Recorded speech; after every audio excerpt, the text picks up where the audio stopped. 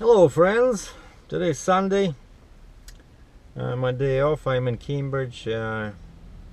Hopefully I'm loading tomorrow. I was told that auction thing is should be ready to go, but I'm gonna check with the reception over there by phone before I go again, and I'll be going to New Jersey. Now, since I'm not trucking today, I thought a couple of I've been getting some questions a couple of times, and one of my viewers, and I want to thank the kind gentleman in California, sent me this GoPro mount, because I got a third-party mount, and that one was like real shaky. So hopefully this one, I tried this one before, but they're pretty much the same, but I think this one is stronger than the one I'm using now, so I'm gonna hook it up. And a while ago, I'm trying to improve the quality of my videos, right? And you saw me a while ago, I picked up this mic, and then actually did not work. I couldn't get it to work as a directional shotgun microphone, and I returned it. And then a few weeks later, a guy left a comment on my channel saying that for this mic to work, it comes with a cable, right, that you hook up into the camera. But for this mic to work properly, he said you need this. This is an optional accessory. It's a Rode SC7, and this is a requirement for smartphones only. But this guy says that you have to, instead of the standard cable, you have to use this. It's a standard 3.5 millimeter. And I'm going to test it after this. And then we're going to record the end of the video with the shotgun mic. So now I'm using my GoPro. So yeah, a couple of questions. Don't panic, guys. It's not going to be a review of video accessories that you hate so much, but you enjoy watching videos made with the help of the said accessories.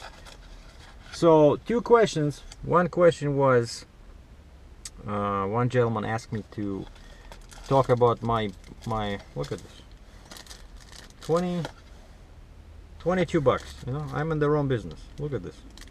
It's less than 2 inches of cable, $22.99. So one request I got was to talk about the maintenance for my truck, and I'm doing the oil change at 150,000 kilometers. So right now I'm at 140,000, so I have 10,000 kilometers more, or 7,000 miles to go. And I use this where's my hat? Yeah, I use this one, Mobile Delvac, right? I got a free hat, and I kind of like the Shell Rotella T6 better, the one I used before. It's also synthetic, but it's much more expensive because truck stops very rarely stock this particular Rotella T6. They stock another Rotella, but this is the best one. This is the synthetic, the T6 that I like. It's 5W40, so great for Canadian cold winters, and also great in the summer. And now I tried this Delvac because I got it to see it Petro TA. The price was only slightly higher than a regular oil, whereas with this one I have to buy.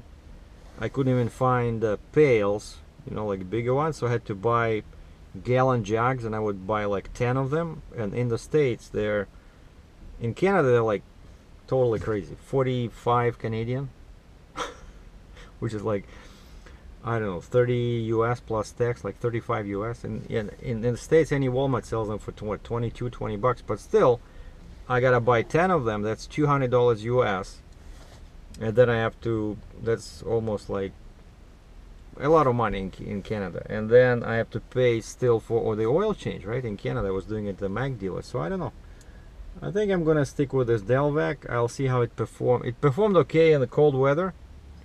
I'll see how the engine behaves when it's hot, because you know these emissions engines, mine is a 2015 truck, right? They run much hotter than all the trucks, let's say like my International I had before with the Cat C15 2004. And so that's my plan. And as far as other things on the truck, so I installed the seat because I was expecting some visitors that wanted to go with me and, you know, to look at the life of a trucker from the inside. But that's still on hold. But now I have the seat with the suspension seat, right? And of course, if you saw my videos, one big expense I had to install the fenders on all the truck axles, on the pusher axle and on the drives, because there was too much bad stuff flying on the trailer and damaging the electric connections over there and corroding everything. And I have that, and I don't have any other plans to, you know, invest money in the truck, because that's the beauty, you know, of buying a custom spec truck, when you know, sit down with a salesman and you spec everything on paper. So the beauty of that is that you can get pretty much exactly the truck you want, you know. Whereas I wasted so much money on that International because I bought basically someone else's truck. It was a used truck, right? And I was changing axle ratios and transmissions and clutch and adding horsepower, I don't know. And then by the time I was done, the truck was still not what I wanted, and all of a sudden it became old and started falling apart. So all that investment was for nothing. But I did sell it okay for an International. I sold it for 18,000 bucks US. 2004 I sold it in 2010. It only had like 800,000 miles. It was a good truck, but basically don't invest into a truck. A truck, it's a tool, it's a machine. Just do the maintenance. That's my idea now. So if you want a truck for yourself, it's always best to spec. I would never buy a truck from a dealer's lot, you know, because they always spec them wrong, you know. Like everybody's different. You know what you're gonna use the truck for, and that's the only time when you should be buying a truck, when you know the specs, right? And so in my case, I was speccing the truck for the trailer, you know. So first I had the 55-ton lowboy, so I knew what I would be hauling, and that's the best way. Like otherwise, you know, if you don't know what you're gonna be doing, or you're just trying to buy a general truck, then chances are sometime down the road is gonna prove to be a wrong truck.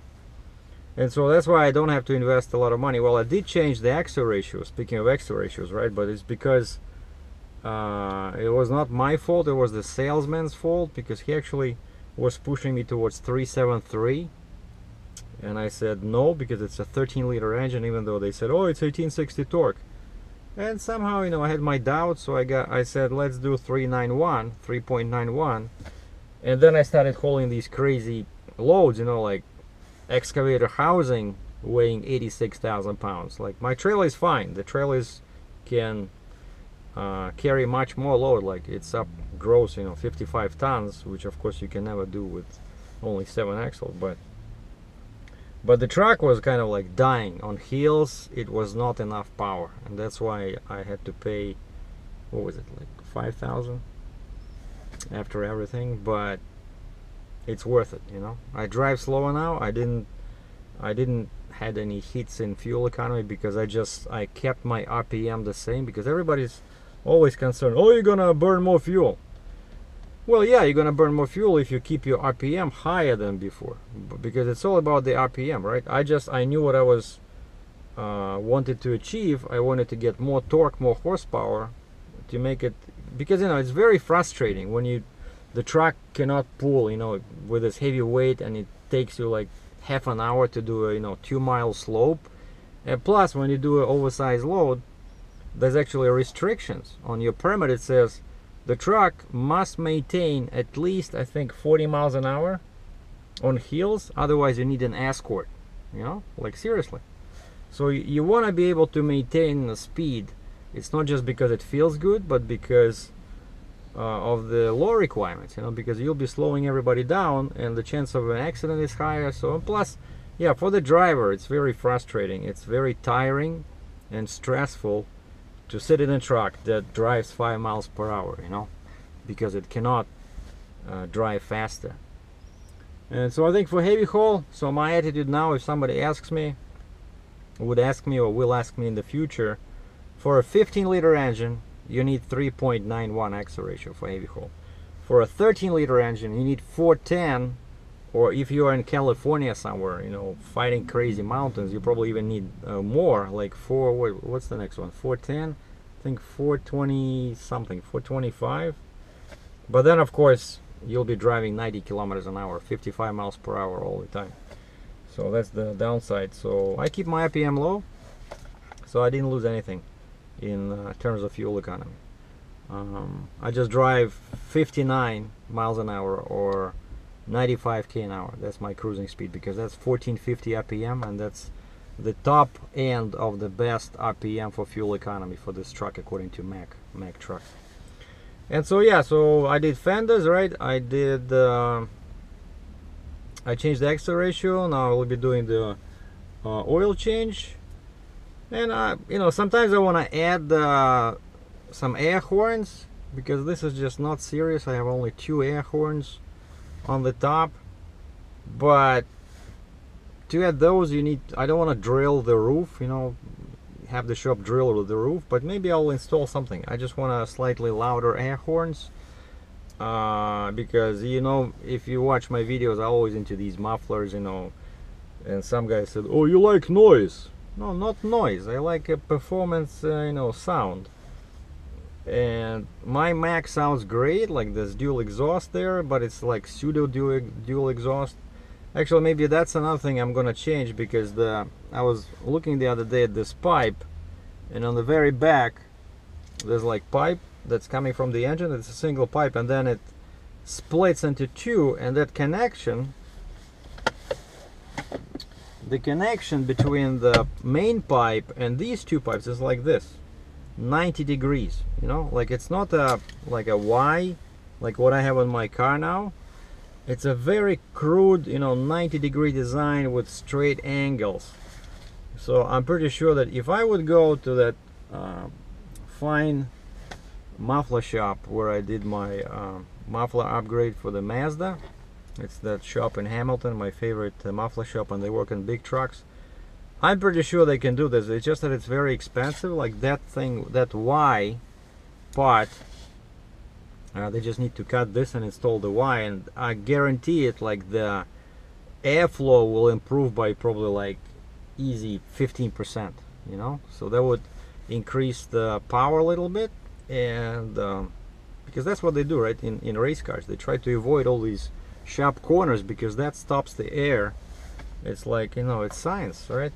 So that if I have extra money, that's what I might do, you know, change that connector on the exhaust pipe. It's right under the cab in the back. I'll show you guys once I get to do it, and probably install like a row of 4 or maybe 6 train horns on the back wall of the sleeper, you know, so that when you're driving and somebody doesn't know how to merge, you just give them a hint, you know. So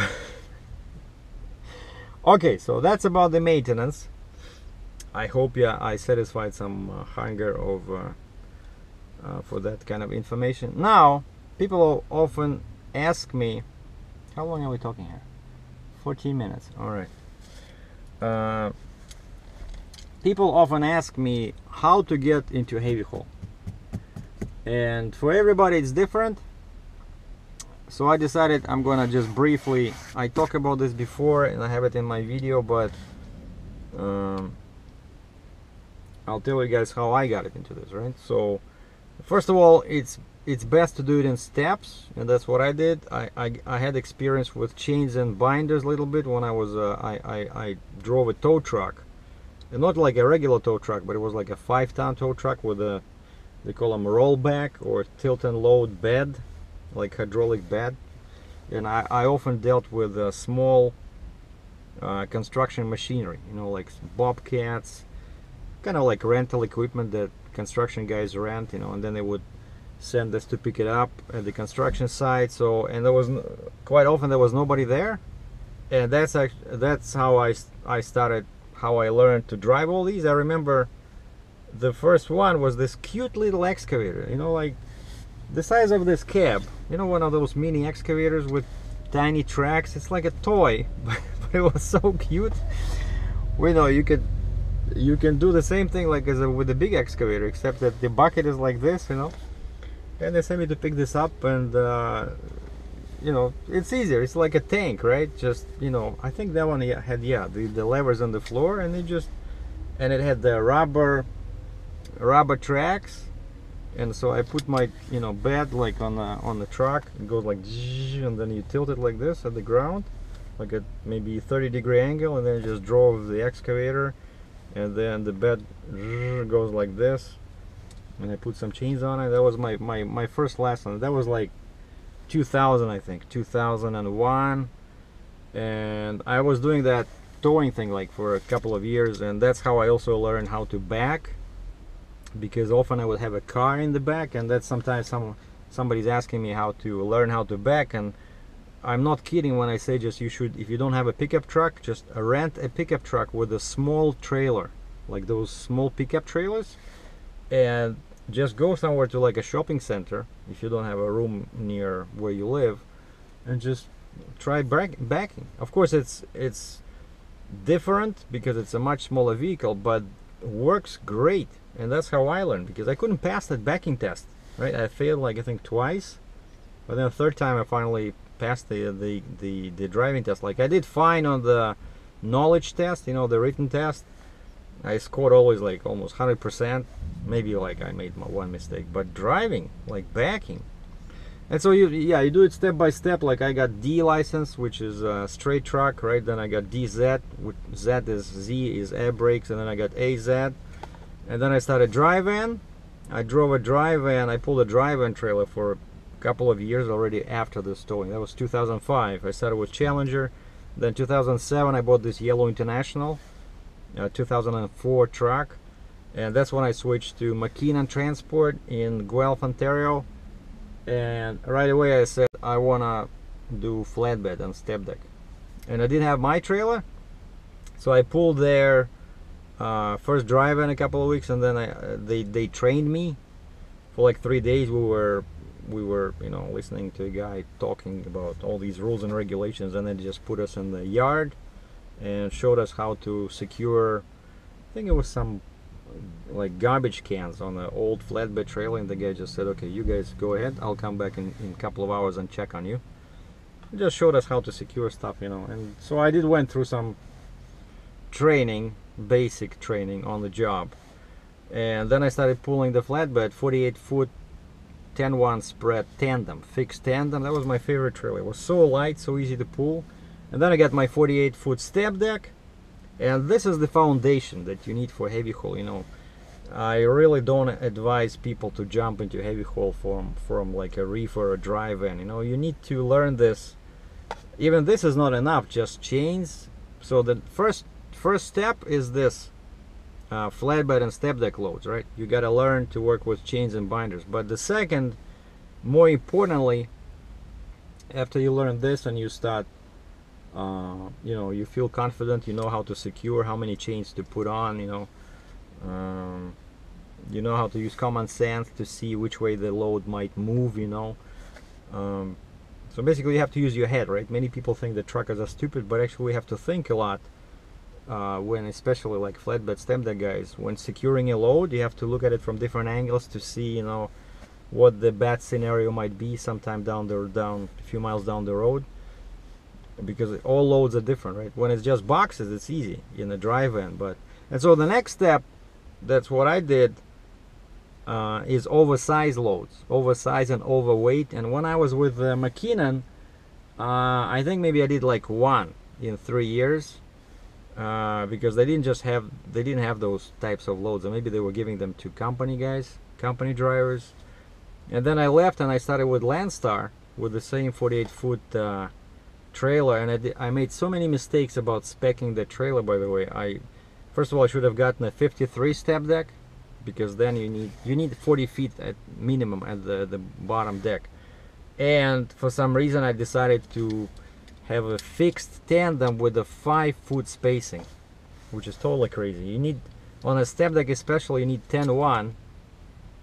If it's a tandem, 10-1 spread, and one axle must move, like it must have a slider, right? So this way you can go to Western Canada, you can go to California, and then I would have some ramps like now, right, if I were buying it again. And I would probably install like at least 4 container locks, because with a step deck you often do containers, and like a 40-foot sea container, 20-foot sea container, and these container locks come really handy. They save a lot of headaches. You know, it's much faster to secure a container with locks. Of course they're expensive and they add weight, but they also make the trailer stronger, because they have to reinforce the floor over there where they put that lock. And so that was my next step, right? So first I learned the chains and binders, then I learned how to do oversized loads at Landstar. I did lots of oversized loads, and then I got a 53 flatbed, more oversized loads, and then I got 53 3-axle step deck. That was my last trailer before the actual heavy haul. And on that trailer, that was like the perfect bridge trailer to overhaul, because it had 3 axles, so I could do not just oversized legal weight loads, but I was doing oversized overweight loads. Like actually they were not oversized, but they were overweight. Like I remember one case when I was in British Columbia, and this mining company, they were building like some kind of a tunnel, and this was a small locomotive that works inside the tunnel on a like narrow rails, narrow track, but it was pretty heavy. It was like close to 60,000 pounds, you know, so I was very proud to be hauling that. And so that's what I need. And so that's my experience. So you do it step by step, and after you do a bunch of oversized and overweight loads, then you're ready just to go to the next step. And probably it's a good idea not to jump right away into a 55-ton lowboy. You know, lots of guys start with a 35-ton, but I did it because, you know, I had pretty much lots of experience with chaining and binders, right? And still it was a learning curve, but maybe more on how to handle the trailer, like how to unhook and rehook. That was kind of like difficult. But the most dangerous part about this lowboy thing is the height, because, you know, on a step deck and flatbed trailer you rarely haul loads that are too tall. You know, if it's like 10 feet tall for a step deck or 8 foot tall for a flatbed. But here it's always a challenge, because things tend to be much taller than on other trailers, and if you're not careful you can damage, you know, bridges, you can hit some power lines. You know, it's really dangerous. And that's why at Landstar, I remember they had a policy that you have to call the heavy haul department and ask and get their permission to buy a lowboy trailer, you know. And at first they didn't even allow me, and then they said, okay, you have to show us, you know, like 5, 6, 10, I don't remember the number, but oversized loads, you know, how many oversized loads, and especially tall loads you did, and overweight loads. And then I think after 1 year they allowed me to do this, and then I couldn't find financing. And then after when did I buy this? 2014. Yeah, so I joined them in 2010, and in 2014 I finally found a way to get a trailer, and I got a trailer directly from a manufacturer. That's always, I think, the best way, just to bypass all these dealers, especially if you're in the States. Like, I'm Canadian, right? For me it was difficult to find financing. I found local financing to get the trailer, you know, from the States, but it was lots of headaches when you have to take the unregistered trailer across the border. But if you're in the States, that's what I would recommend. Just bypass all these dealers, all these markups, and just try to find your way and straight to the plant. Because not all plants, but the most quick on their feet plants, they would have a department that sells them directly. you know, and you can save a bunch of money this way. So okay, so this was kind of like short for me, 25 minutes long video. So we talked about maintenance, my plans for the truck, and we talked about how I got into heavy haul and probably how you can get too. And now my video is too long. I don't want to burden you guys. I wanted to try the sound on this, but we're gonna do it tomorrow probably when I go unload that machine at the auction tomorrow. So I'll test everything today. So I got this. I'm gonna set up the camera on this, hook up the mic, and okay, I'll just show you the mic. But it's the same one I tested, except that when I went to return it, the guy had no clue about this, that you need this cable, right? So he just, okay, we'll refund you the money. So if you would have told me about this cable, so it's over here. Anyway, I'm not gonna even disconnect it. I'm gonna keep this dead cat on.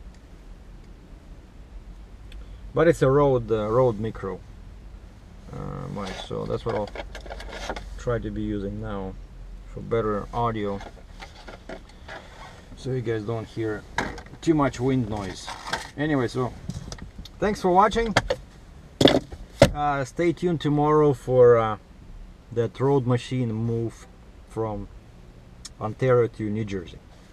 Sergei's out.